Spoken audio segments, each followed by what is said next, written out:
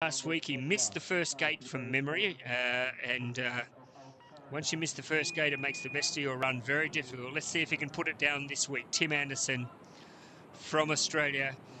In Australia, they're sitting up late watching their man on the water. It's just gone past midnight, I think, in Australia, so well and truly past. Oh, what's happening there? Did he touch that, or is that? Yes, he did.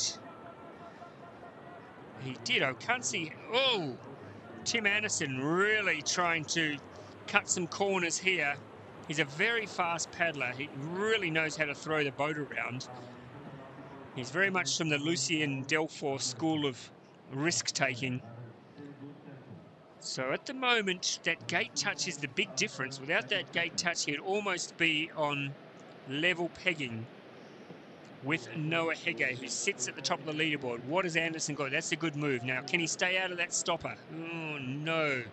No, he can't. So that saps your energy getting across there to that gate. So unfortunately for Tim Anderson, and another touch. That was an obvious touch for Tim Anderson. So that's 4 seconds for Tim Anderson. They are looking again at gate 14. It looked very strange to me. It almost looked like the gate was moving before he went through it.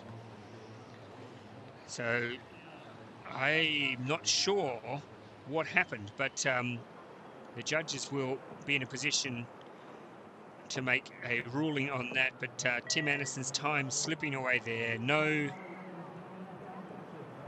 final for Tim Anderson this afternoon.